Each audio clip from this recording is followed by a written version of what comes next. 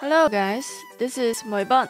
Today I want to share with you how I set up a Vroid model, how to reduce the shading when you start a project. So as you can see, this body is having some sort of reflection on the head and some realistic shading on the neck, some shading on the clothes, and shading on the leg. Since I make 3D models that look like 2D, these shadows are something that I don't want to have. So today I want to share with you guys things I do before I get into modeling.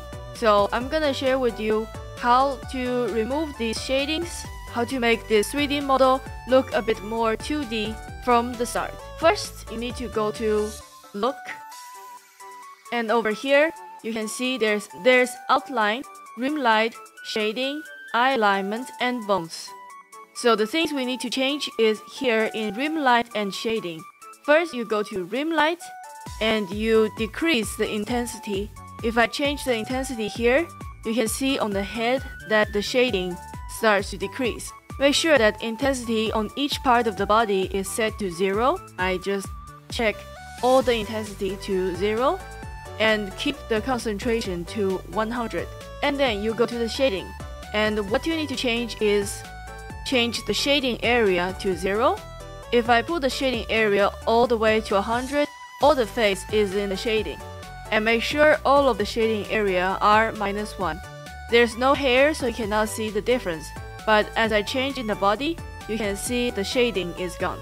The last thing you need to do is change the shading hardness. As you can see, even though the shading area is -1, if you decrease the shading hardness, the whole face is still gradually get into the shadow. So you need to change the shading hardness to 1.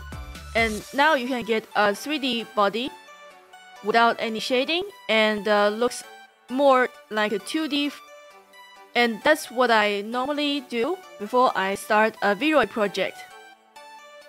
I hope these settings can help you make your model looking more 2D. In this video, I introduced my workflow of how to reduce the realistic 3D shadings and make the model looking more 2D.